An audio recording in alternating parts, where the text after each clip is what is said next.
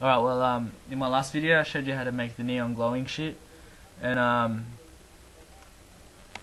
they got to me, like, to program it, to like change how often it fades and stuff. You have to program it from your computer, which was annoying, because, like, depending on your mood, sometimes you can be fucked just changing it just a little bit. Well, so I started playing around with the code, and with the original code that we had, and I had to merge it with an analog input code, and I tried my best. I fucking played around with it for like an hour. No success. Almost, but like. So then I had to go hit up the forums, and some guy by the name of, let me find his name.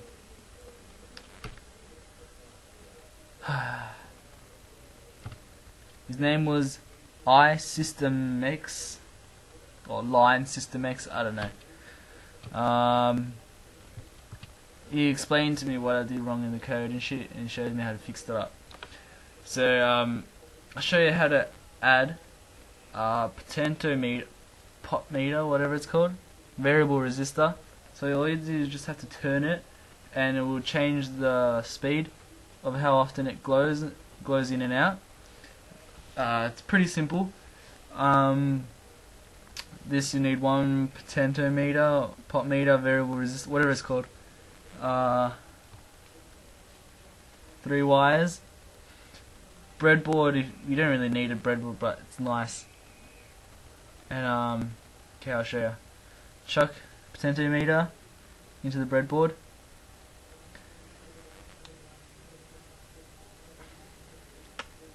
Alright. Now, with the pins facing you, first wire goes on the very right. Remember, pins are facing you, and that plugs into analog V5, 5 volts. So you plug that into 5 volts.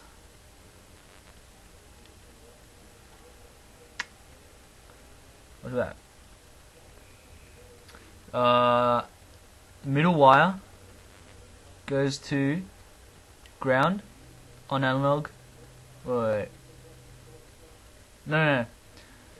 Middle wire goes to pin 0.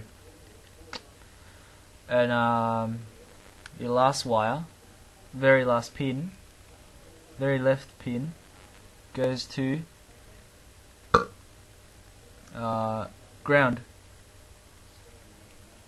Again on the analog. So they're all on the analog.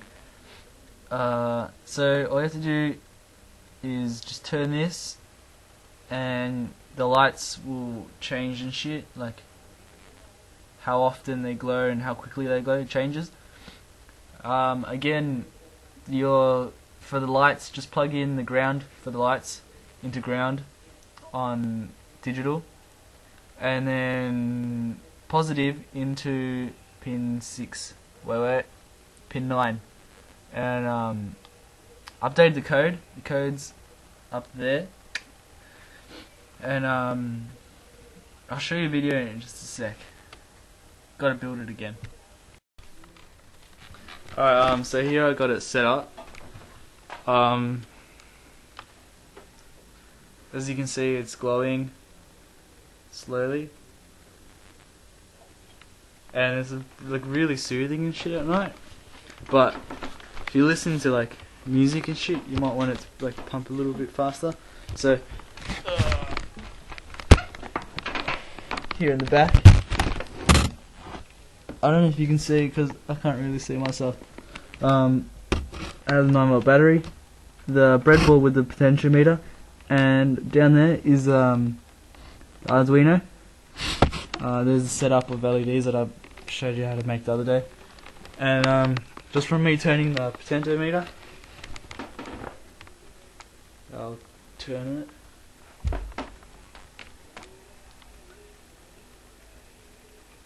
You can speed it up. It's really sensitive, like, so it only takes just a little bit of turning. See that? Like, see how it goes like that? that calms you down at night and shit, because I don't know, something to do with your heartbeat, I think. And so yeah, it's like really better now. And as you can see, it looks pretty mad. But I should close the door and shit. So yeah, make it and like show me videos and shit. Laters.